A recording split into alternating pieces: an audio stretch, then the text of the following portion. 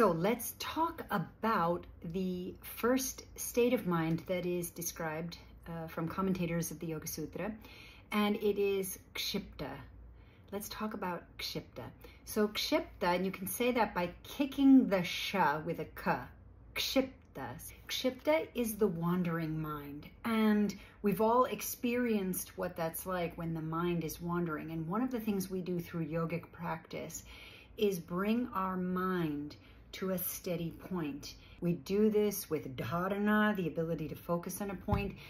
And so often in many of the teachings that we work with, whether it be asana, pranayama, Sanskrit mantras, etc., what we're doing is we are working with the ability to bring steadiness to the mind. When we cultivate an ability to stay steady on a point with consciousness, and that calms the kshipta mind and brings about a deeper state of ekagrata.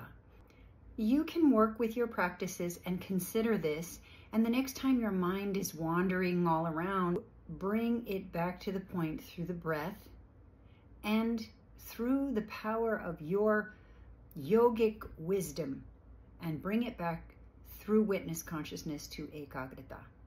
If you like this content, you know what to do. Like and follow for more, and you can share this to your stories with your friends.